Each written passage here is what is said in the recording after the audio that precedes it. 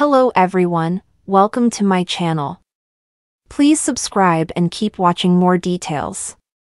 EastEnders star Bobby Brazier confirms when he returns to filming. EastEnders star Bobby Brazier has revealed when he goes back to Albert Square.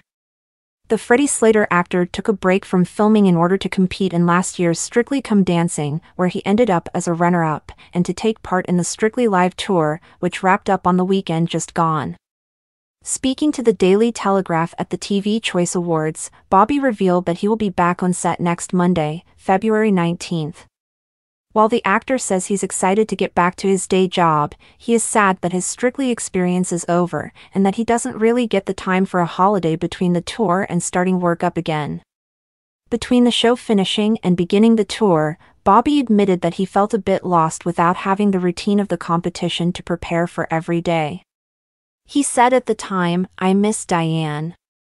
I'm eating ice cream for breakfast, I'm in no kind of physical place. I don't know what to do, what do I do? I fell in love over the course of the last couple of months with just telling the story. Whether it's the joyful story or the grief story, any kind of story, just the ability to express myself, with Diane, through the means of a dance is so much fun.